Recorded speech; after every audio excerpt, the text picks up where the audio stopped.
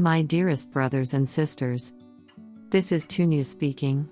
I love you so very much. I hope you have had a good Christmas. My family and myself would like to wish you a good New Year for those of you living with the Western calendar. Also from all the people in my local community and from all the other people who have been channeled by this channeler in the past, Arkak, Tourmaline, Anyos and others, our best wishes for the new year. It hurts my heart that so many of you are still suffering. And it's not looking like 2024 is going to be a very gentle year either.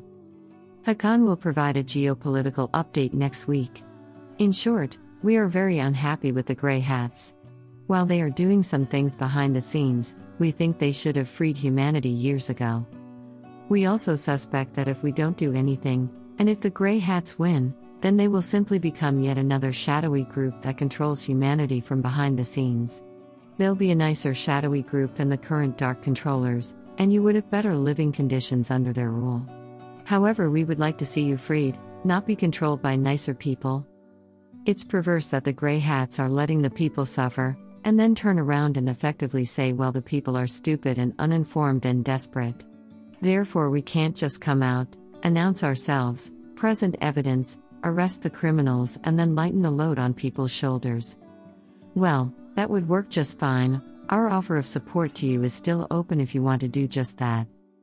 Also, maybe the people wouldn't be so stupid and uninformed and desperate if you allowed them access to truthful information, if you stopped the brainwashing and poisoning programs, and if you lightened their burden so that they have time to think and don't have to be concerned with just surviving. If you hoard the information and medical technology and financial resources for yourselves, of course you'll be better informed and more level-headed than the average person, but that's because you're hoarding everything for yourselves. Furthermore, that's the same logic that the dark controllers are using. At this point, both the dark controllers and the Grey Hats are using circular logic. They think they should be the ones to have access to information and money and technology, because they're better people than the average Joe. And they think they're better people than the average Joe because of the benefits they're getting from the information and technology and money that they're hoarding for themselves. Now, to be clear, the Grey Hats do sincerely intend to lighten the load on the shoulders of average people. But again, us galactics would like to see you freed, not have a nicer group of controllers continue to direct you and make the important decisions behind the scenes. As for us, the current plan of the Galactic Confederation is still to intervene in 2024 or 2025, if there hasn't been a mass uprising by the common man or a solar flash or a substantial and productive move by the Grey Hats. It's hard to predict the future, but my best guess would be that either an intervention by us, or a solar flash or a big Grey Hat move won't yet happen in 2024, however that one of those things will happen in 2025. Although there's also a small probability that none of these things will happen in either 2024 or 2025. If one of these things do happen in 2024, then it's likely that they will happen either roughly around April, for energetic reasons, or near the end of 2024, for energetic and US election reasons. The Galactic Confederation decision makers have formulated an intervention policy, and it depends more on energy and on the state of the world than on precise dates. However, that intervention policy is likely going to result in a 2024 or more probably a 2025 intervention, if there is no solar flash or a big and productive move by the Grey Hats.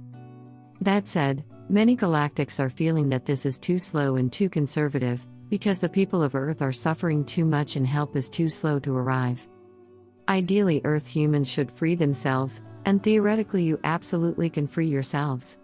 Also, the more time passes, the higher the energy on Earth becomes, which means that an intervention in 2025 has fewer risks of creating instability than an intervention in 2024 would. So those are arguments from the decision makers in favor of their current 2024 or 2025 intervention policy. Still, many galactics and other beings are now feeling that letting the people of Earth suffer for another year is too long, and that ideally substantial help for you should arrive in early or mid-2024. One example of this is Gaia in her earlier message, Gaia, please help my children. It happens somewhat frequently that us galactics observe that there is a race of not yet fully space-faring people somewhere who are experiencing a certain amount of suffering. Normally, we leave the decision on what to do to our decision makers. Nearly always, they make the by-the-book choice, which is to let those other people sort out their own situation to a certain extent before we openly land or openly contact them. While the exact conditions depend on the situation, often we want to see them be able to live together with one another in peace and have a majority of the population want to meet us. Waiting for that is normally better than us intervening prematurely, even if the people are suffering in needless ways. We know this from experience on Earth and elsewhere. We have no law against intervention. We don't have Star Trek's Prime Directive. We just know from experience that letting people sort out their own situation is usually best for them in the medium term. We've hurt ourselves and other people before by intervening too quickly. Even with the best intentions, intervening too quickly can be counterproductive and can actually increase a people's suffering over the long term. Still, the Earth situation has become controversial in our society, because frankly your level of suffering is intense and it has been going on for too long. There is also a bigger split on Earth than normal. On Earth, you have one group of awake people who want freedom and peace, and another bigger group of sleepers who effectively just want a slightly more comfortable version of the status quo. They're mostly fine with being controlled, so long as that's moderately comfortable for them. These sleepers are often fine with or even happy if the awake people get censored or otherwise have their free will violated. The awake people are not consenting to being treated this way, and it's also not optimal for their soul's growth to be treated this way, yet it's practically very hard for the awake to either free themselves or to make big strides towards freeing Earth. It's somewhat common for a world to be run by some group of controllers, with the population being unfortunately low consciousness and wanting just a bit more comfort and a bit less harshness. And while we will free such a world if we have the military capability to do so, ultimately those worlds do serve a kind of purpose. Souls can learn what it is to live in slavery and bondage on such a world. People's souls want varied experiences to get soul growth, and so souls will sometimes actually choose to voluntarily incarnate in such worlds.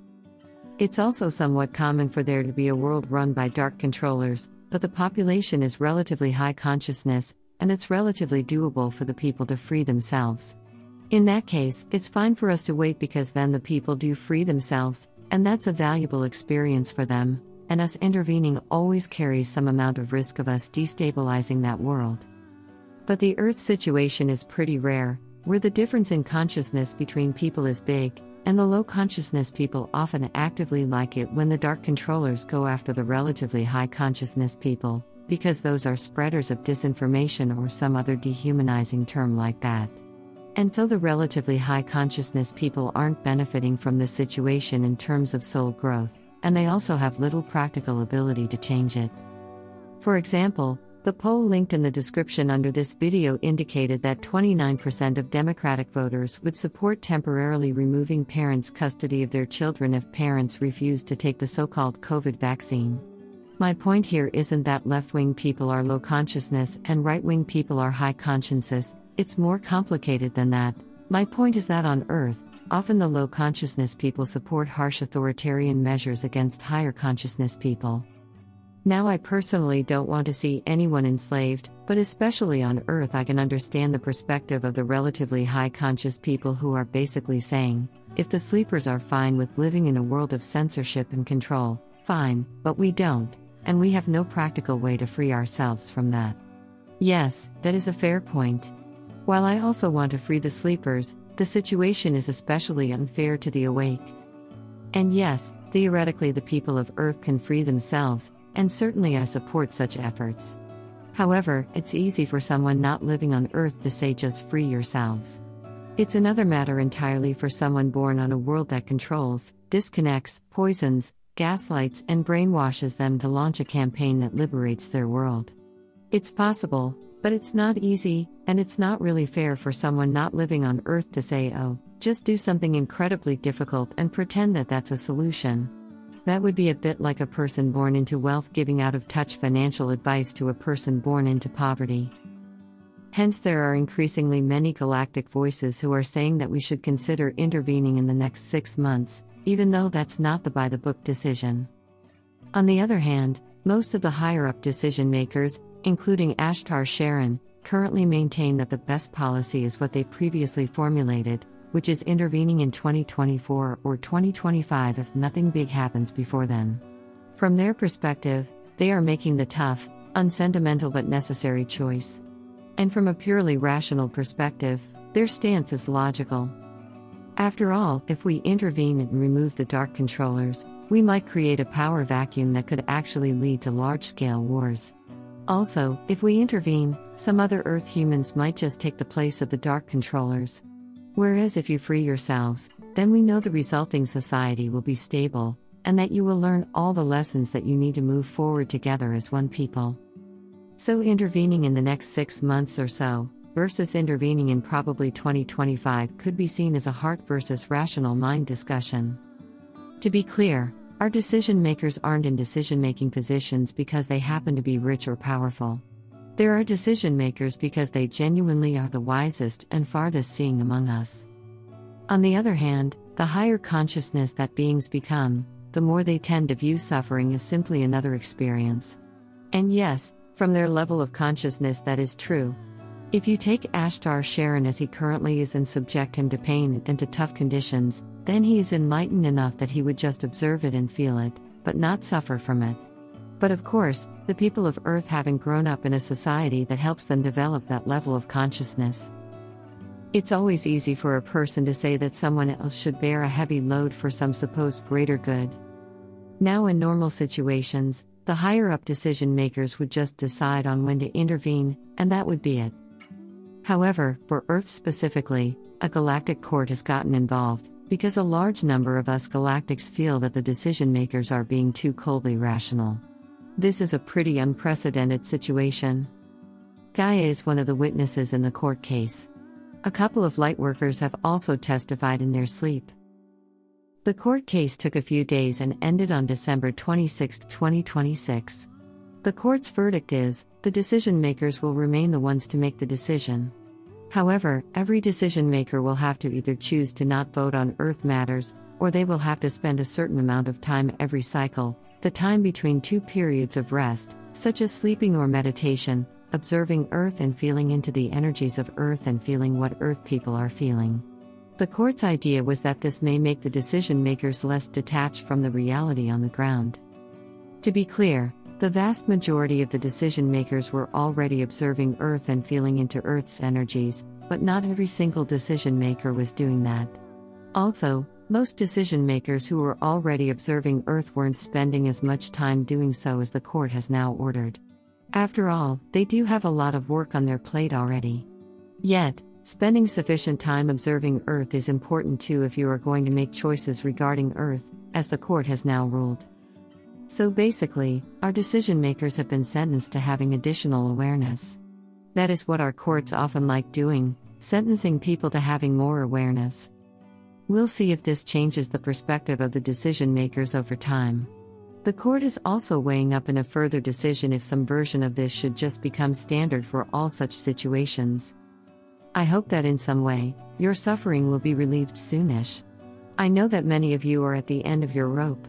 I also know that many of you feel that you may be able to technically survive for a while longer, but that if this situation keeps dragging on, then you'll be so exhausted and damaged that you won't have the energy and drive anymore to actually help build a new and better world.